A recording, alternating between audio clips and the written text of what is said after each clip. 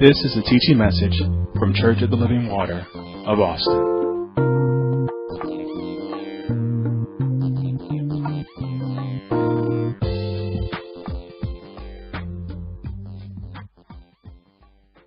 That means that I have to be motivated at all times by love. Yes. That's my motivation for what I do. Love. I have to do the hard work to get my motivation right. I must prepare my heart to minister, first of all, within the body. Yes. Within the body. You know, a lot of times, and I see it all the time, we want to send that 89 cents a day to a place you're never going to go, but you don't want to minister to the one right next to you. Oh, did you see that? I'm going to send that to that.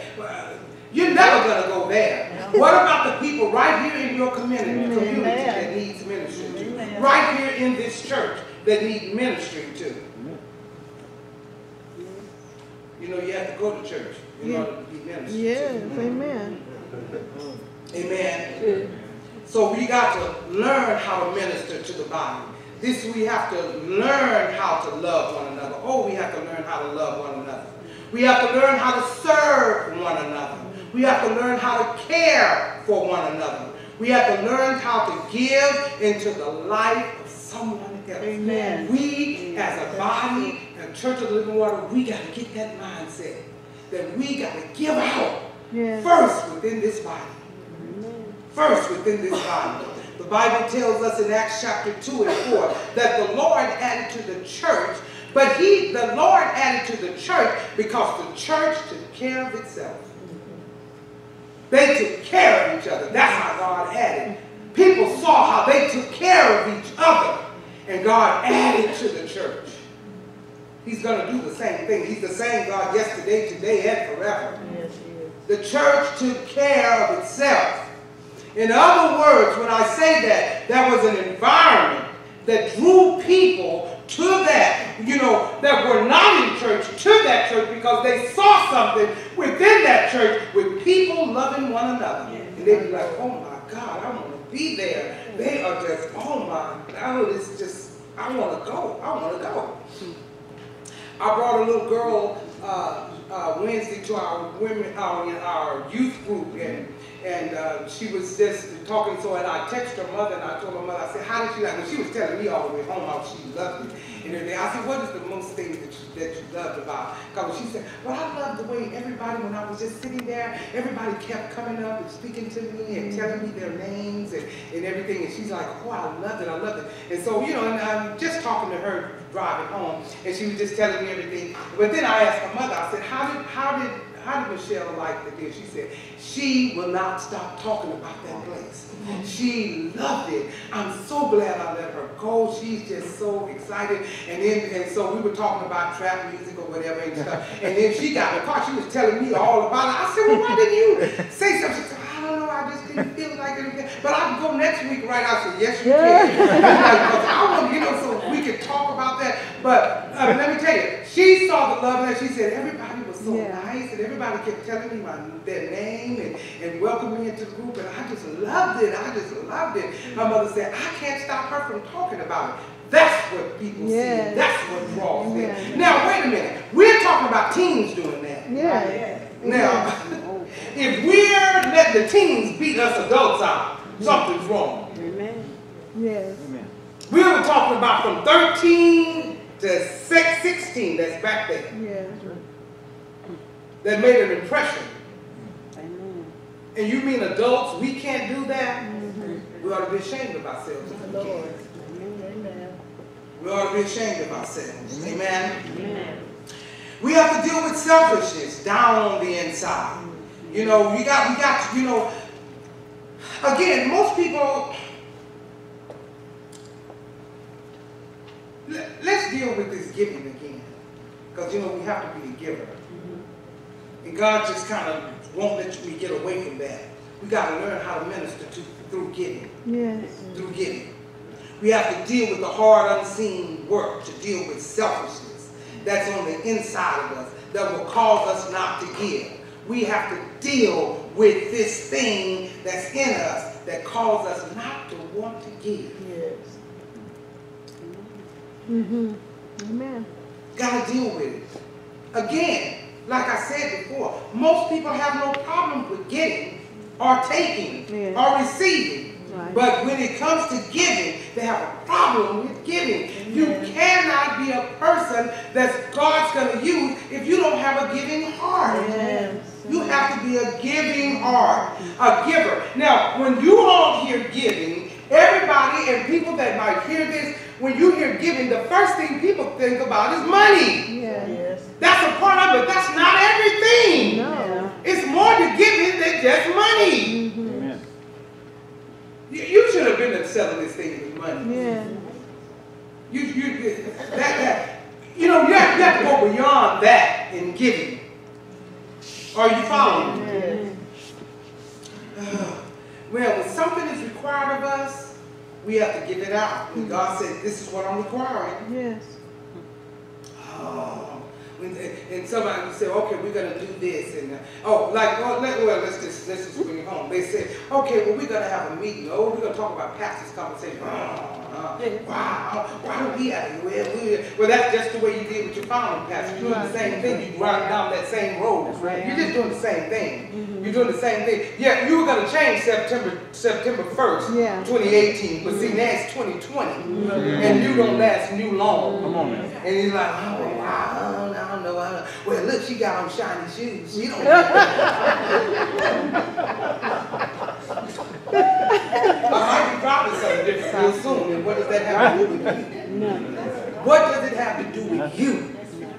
With whatever anybody has. You still have to have a giving heart. It doesn't matter. And you got to give where God requires you to give. You can't, well, I'm going to go downtown and give to the homeless. Then that's fine and good. God still ain't going to release you from that, what he told you to give. No, he's like, we're good. Now you're doubling up. That's good for you. Go down there and still come back and do what I told you to do. Don't get caught up in what you think somebody has or what you think somebody's doing or any of that. You will never be a giver, whether it's money, whether it's time, whether it's commitment, whatever it is. You will not. And let me tell you, if you don't give of your resources, you're not going to give of your time. You're not going to give of your none of that. All of that plays a part in everything. Yes, it does. And one-time giving is not giving. Yes. I did it in 1995. Selfishness. You know what? And I believe this with all my heart. I believe the reason why my family's blessed, why I'm blessed, because I am a giver. Amen. I'm almost a giver to a fault. Almost to a fault. I am a giver. I don't try to, and I don't care who you are. But they don't need it. See, I don't give because I think a person have a need. If God tells me to give to somebody that have a need, I do that. But if God tells me to give to somebody that don't have a need, I'm gonna do that too. Because it's not about what they have, I don't have. I don't say, oh, okay, I see the marks. You know what? And her husband an engineer, she don't need nothing. What does that have to do with anything? That's right. What does that have to do with anything? Nothing at all. Amen. What Brother Hastings done, when he comes and say, okay. Yes. What does that have to do with anything? If God told you to give, whether it was monetary, whether it was time, whether he told you to pray, or whatever. Well, I know they don't need no prayer. They ministers. They know what. You're all out of that. But that's the way you are across the board. Yes. You don't want to give your time, you don't want to give your prayer, you don't want to give your resources, you don't want to volunteer, you don't want to do any of that. You just want to jump in. Not good. Amen. Oh, we got to get away from that. We can get away from that. Listen to me, so you know. Because it's for me, and it's for you, and it's for everybody. There is always a reason not to give. Yeah. There will always be a reason. So you're not exempt. You will find a reason not to give. I can't because you're going to find a reason not to give. Yes. And guess what? When God has commanded you, let me tell you, it was there. Amen. This guy I was talking to, I'm never going to get them with this series, but anyway, this guy was talking, I got to minister to. I love ministering to people. It's just a blessing. And so they were just asking me about something. I hope they get to see this. And he was asking me about that, and he was saying his mother was doing, he said, you know, sometimes my mother asks me for money and stuff, and I know she got the tithe, because she believed in tithing and stuff. And he didn't necessarily go to church and everything. He said, so tell me this. So how does that work? You know, do I really have to tithe? Or do I have to? I said, oh. Then I had to break it down. Then I had to go through all of the deals. But it was a blessing to be able to. And he said, oh my God, now I understand. He said, okay, tell me like this, because I know God doesn't expect it. He said, so what if you have money and your car breaks down? Mm-hmm. That same time you have your money. And your car breaks down, you got $20. Now you know what the tithe is on 20. Yeah. $2. I don't think it's that either. But see, if you have $20 and you need that, just say that I have to have gas and I don't have no gas. He said, now do I give that to God? God doesn't expect me to give that. I can't. I need gas. I said, God help. I said, I guarantee you, the week before you had it. Yeah. He just started laughing.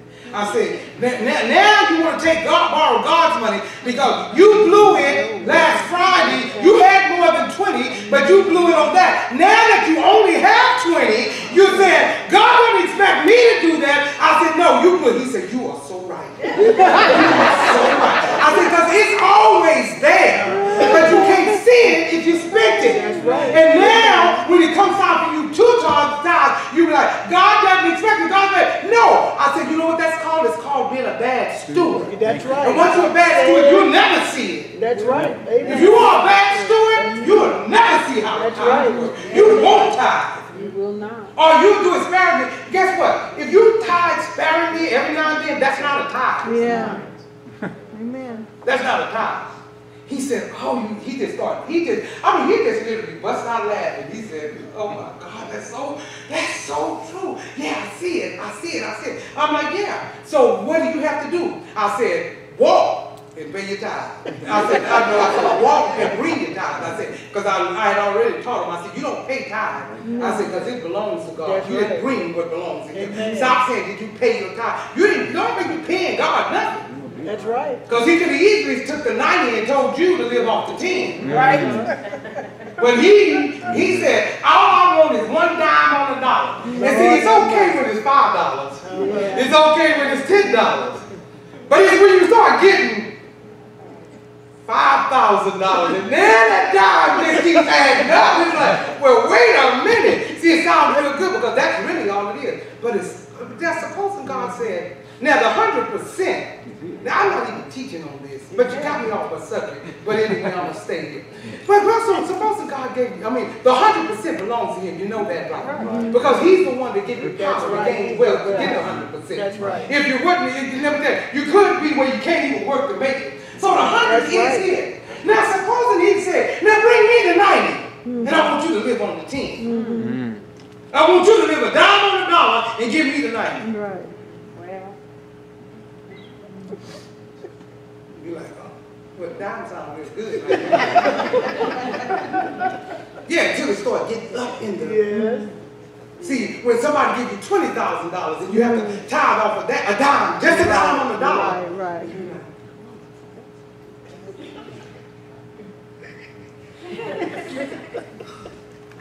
That's what made me happy.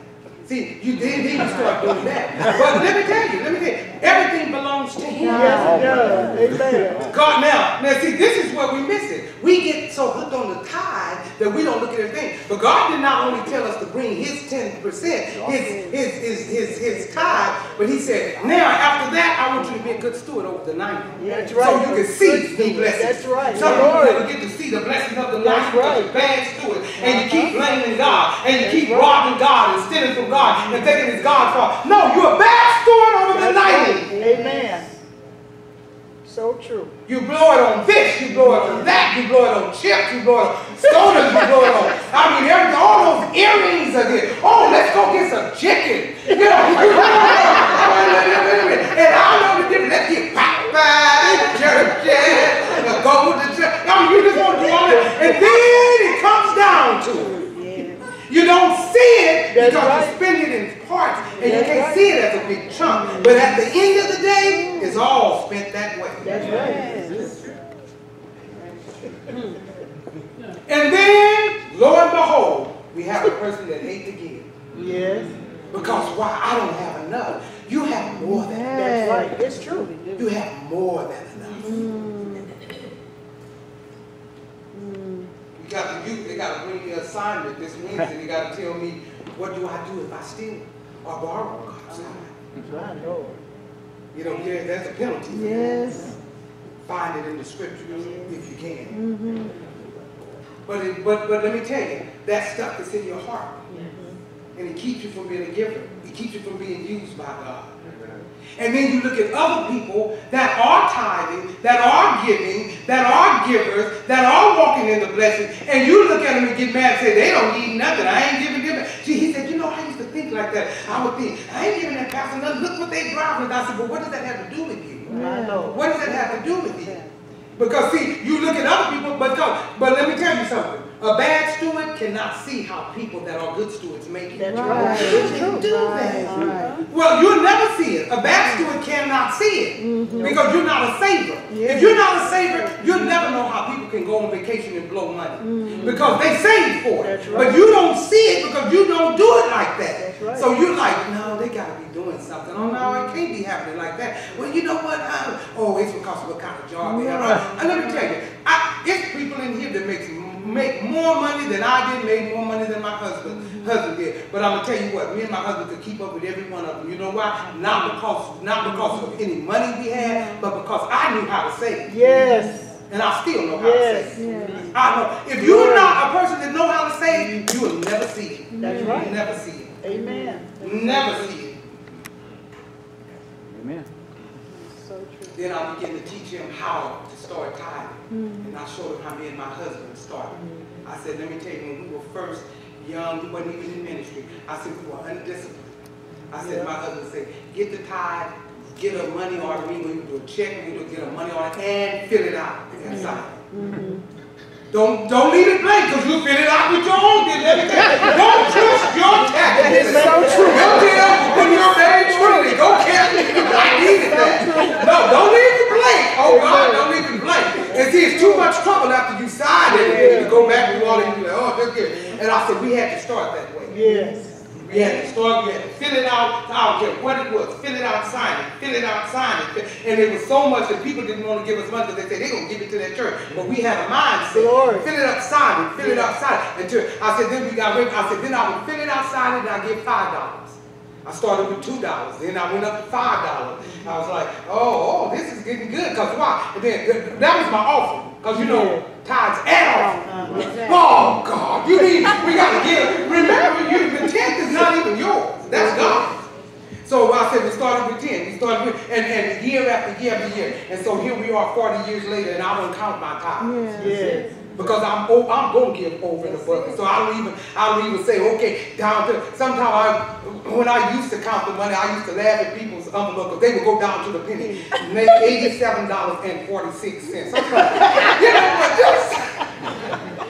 it just ain't really, that 30 cents gonna make that difference. But you know, that's just people. But I don't, when I get money, I don't even look at how much is my tithes off of that. Because I know I'm going to go over. So I don't pay attention to any of that. But listen, because I don't want you to think you can do that.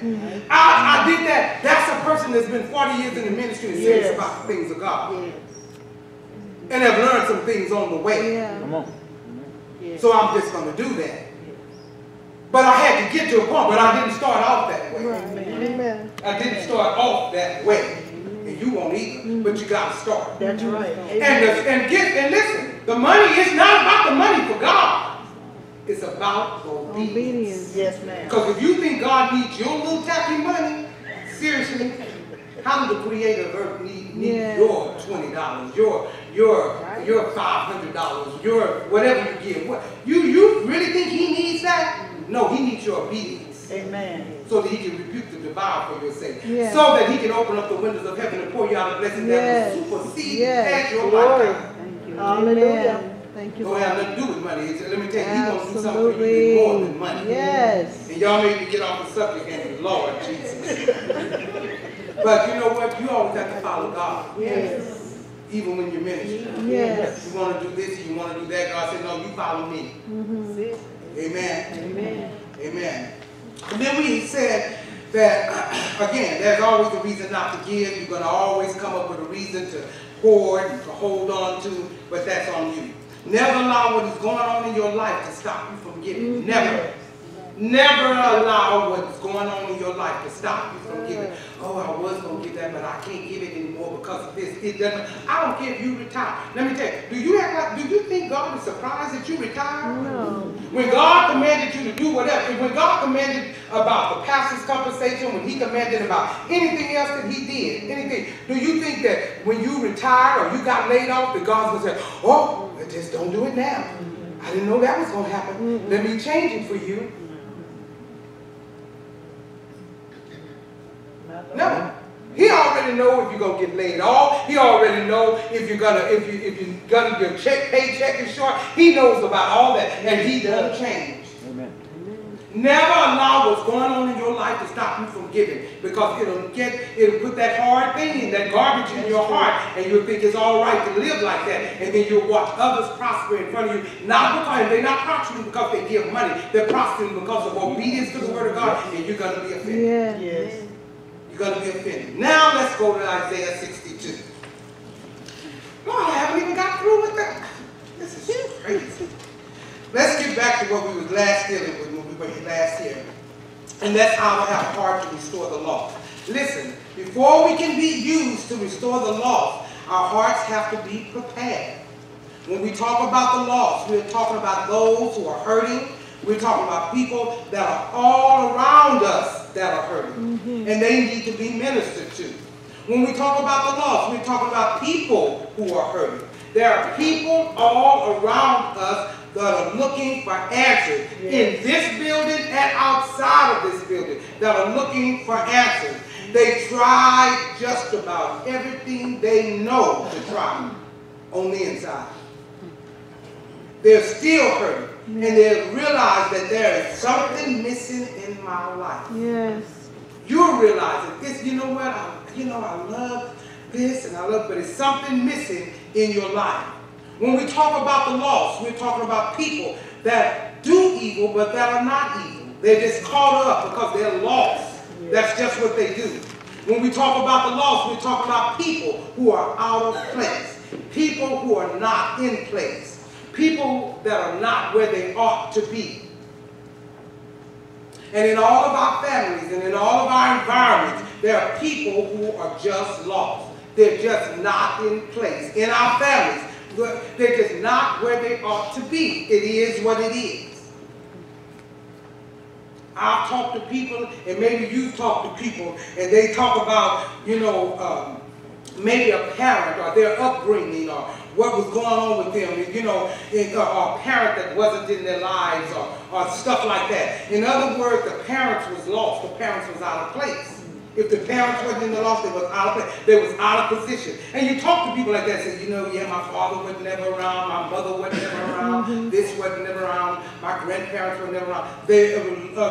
All of them were lost and out of place. Yes. So how many children do you think that are growing up with that same thing going on? They're in those positions. Fathers out of position, mothers out of position, parents out there, just people out of position. Some of us in this sanctuary, when we look at our families, just look back on our families, we can see that it was not a functioning family. And not because people weren't there, it was just because people were out of position. Yes, ma'am. They were people that was in your family, but they were just out of position, out of place, wasn't where they need to be. And so it caused the family to not function. There are people all around us that are just out of position. And we all have children and cousins and nieces and nephews and brothers and sisters that are just, I'm telling you, you know where they are, but they are out of place. Amen. They're out of position. And you've been out of position so long, you can't even get them back in position. True. When we talk about the lost, we're talking about those who have great value to God, though. They have great value. God loves those who are lost. I know we think God only loves the Christians, but no. God loves those who are lost, who are hurting, who are searching, those who are out of position. God loves them. That's who he sent his son to die for. And you were once there. Amen. We all were once there. That's right. Church, restoring the lost begins with salvation. If you're in here today, and let me tell you, if you've been searching and you're hurting and you're caught up with whatever, some activities of the world or whatever it is, I'm telling you, whatever defines evil, and you just got caught up in it, you're just out of place. But I want you to know Jesus loves you. Yes. And he wants you for his own. Absolutely. He loves you. Amen. Thank you, Lord. I want you to know that the key to restoration, again, to your life, it begins with salvation. It begins with salvation. It begins with a relationship with God through a relationship with Jesus Christ. Amen. The first step to restoring our lives is that we must be right with God. We must be. Jesus said that, that he came to seek and save the lost. Seek and save the lost, that which was lost. But salvation is not restoration. Salvation puts us in position to be restored. But salvation is not restoration. It just puts us in position that now we can be restored. See, there's many people going to heaven, and many people being prepared for heaven and everlasting life. And they're going to make heaven and everlasting life. But they don't yet have abundant life here. They don't have life here. They don't have abundant life here. They don't necessarily have life and have it more abundantly. Not here on earth. They're still dealing with what? Hurts, issues, scars, wounds, just things that have damaged them. And the restoration process is not just that, you can have everlasting life. The restoration life means that you can have the abundant life right here, right now. Amen. Right now. Listen, in this lesson we're focusing on the heart.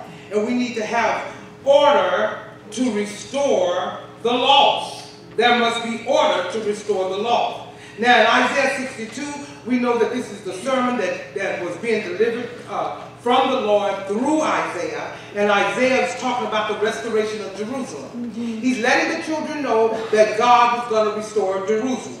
But he was letting them know that Jerusalem was going to be restored, but that there was work that the people had to do.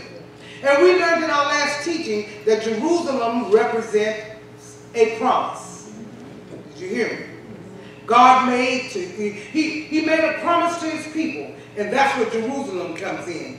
And what Isaiah was letting the children of Israel know was that God was going to restore Jerusalem because he made a promise to the people. When God makes a promise, no, it's coming to pass. Yeah. Whether you see it or not, it's coming to pass.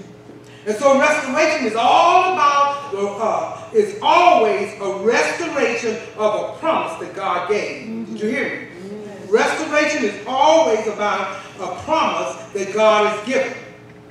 A promise that he's made to his people. That's why God sent Jesus. Why? Because God promised in his word that he would give us a new heart.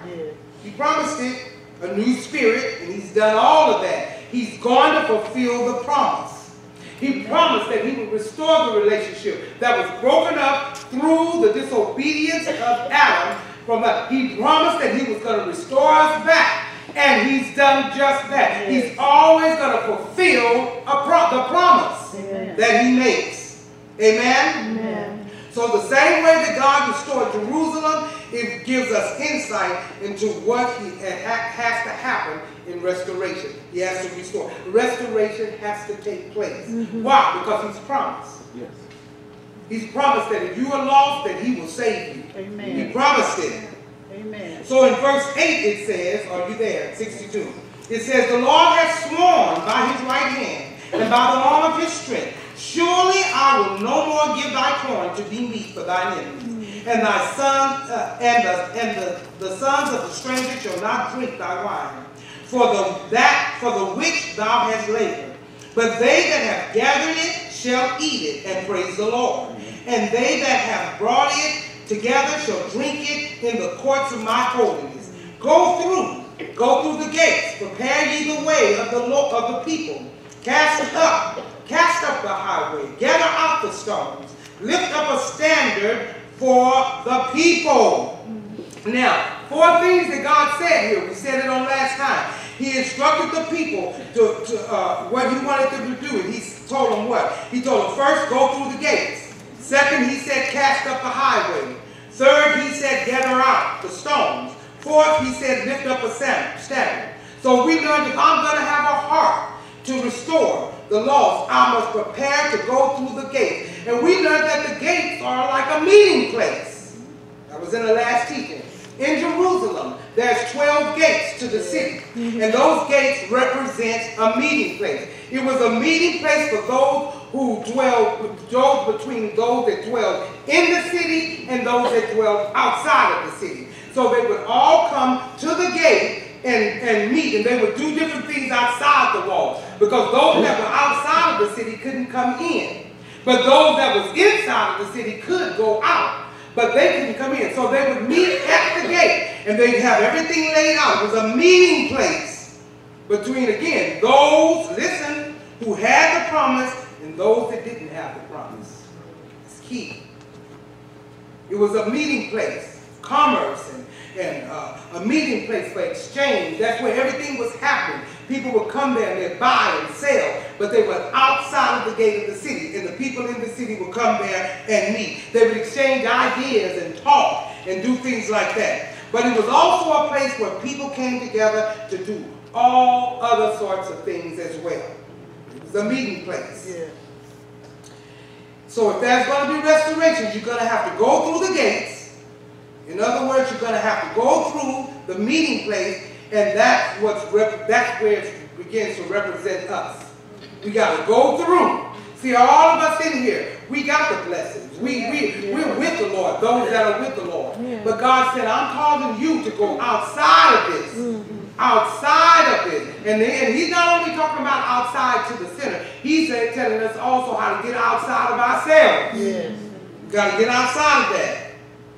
You know why we have to get outside of ourselves? Because many of us have already built private little cities and private little walls that we won't let nobody in. Yes. Just certain people. We have certain people that can come through the wall. Other people don't. We set up everything around us nice and comfortable. We like nice and comfortable. Very nice and comfortable way. We have friends that we want in. Some friends no, some friends yes. We have the church we want to go to. I don't just go, I go and I check out the church first. I want to see it this week. But no, you have to be set the body as God sees fit. Because let me tell you, I'm going to tell you now, if you like this message today and you love me there, everybody comes in loving me. Until I start teaching. Then the problem comes. Everybody loves, oh yeah, you love me now. But and just like I told someone else, I don't care what kind of money you put in this church. Yeah. I don't care what you do in this church or don't do in this church. I'll never ever compromise the word. My founding pastor, Lord, I won't either. Yes. And none of these other ministers will either. Amen. So it doesn't matter. We are not impressed by money. Don't get it twisted at all. That's right. I don't care what you put in there. Let me tell you, you get no extra nothing because I put $10,000 in. Amen. And the church will use it, but you still sit your tail in that chair. And you're going to get through. See, people that are desperate, they'll change the words to keep you sitting in that chair. But guess what? Just the way your legs brought you behind, it can take you right on out. Because we're not going to compromise God's word for anyone and anything at any time. Absolutely. So if you thought that, put the money back in your pocket if that's what you were going to do. Now if you want to give it, just give it, but know that remains the same. Yes. Put it back in your pocket and say, well, now I ain't going to give because if I know I'm not going to get no good. No, you're not. So ain't no sister, you wasted my time and I won't waste yours and you won't waste mine. Amen. Because God's word stands true forever. Yes, it does. Amen. Forever. Yes. Are you with me? I'm out of time. And this is bad because I got a whole lot of information. But you know what? It's always great because I love that for Sunday evening because that's when we have our best fun, right? That's when you get all the new information. But I can't believe I'm out of time. Oh, I know what it was. heard that tithing thing. Y'all got me with that. God's like, nope. You did just what I wanted you to do. Amen. See, you never know how God works. You can't do your own thing. And see, most of the time we be like, well, I got to stick to the note. I got to stick to the note. Well, my pastor got me from that. Let me just get to the note. He said, stop trying to get to everything. Let me tell you, there's always another Sunday. Amen. There's always another day. Amen. There's always tonight. Yes. Take your time. He said the most important thing is that people get it, not that they heard it. Yes. That they get it. I don't care if you have to keep repeating, go back over it again. Amen. I don't care if they look like they got it, do it again. Mm-hmm. If they say they got it, do it 3 more times. I mean, that's the way he was. And you all could never get it how he would go over the same thing over because he knew people. And he knew they act like they got it because it sounded good. Yeah. You act like you got it, but no. But we still got tonight. Amen. And we still got another Sunday. Yes. And we still got another Sunday. Because the most important thing is that you get what God is saying. Not that you just hear it. Not that I'll be a certain place at a certain time. Because me sitting as pastor here, I could go on longer if I wanted to. Yes. It's my prerogative. Amen. I could do that if I want to, and nobody in here would say nothing. Right. You'd probably be tired, but you wouldn't say nothing if I wanted to. But well, why would I do that? Because it's not about me just going along and getting it. It's about you understanding and you getting what we're saying. So I think you got another. I see some of you regurgitating now. So I understand that. Put sip it back in and swallow it. You can't keep it in your mouth. Swallow it. You gotta let it get down in your heart. I see some of your faces are looking full because you don't want to swallow it. Swallow it. I'm telling you, it's the truth. It's the truth. Let me see. No, swallow it. Swallow it. You want to get outside? Don't do it. Swallow it. Amen. It's going to make you healthy in the things of God and in the Word of God. It's going to make you press. Yes. It's going to make you come back tonight. Amen. Find out. I was just about to get into new information. I'm still reviewing. But that's okay. I was blessed. I was blessed. Amen. It makes me want to tithe some more. That little tithing thing just made me, we're going to do some teaching on tithing. When the last time we taught on tithing? A while? Any of you ministers know? It's coming around. When's the last time we talked about tithing? Recently? No. Yeah. We might need to do some teaching on that. See, I told you. That's that non-giver. See, that's that unseen work that God keeps trying to get out of you. Like, don't let us start that. See, start talking about money. I'm a miss. That's okay. That is just going to be in your heart. It's going to be in your heart. Amen? Step to your feet. This has been a teaching message from Church of the Living Water at Austin. For more information about our ministry, please go to our website at livingwateraustin.net.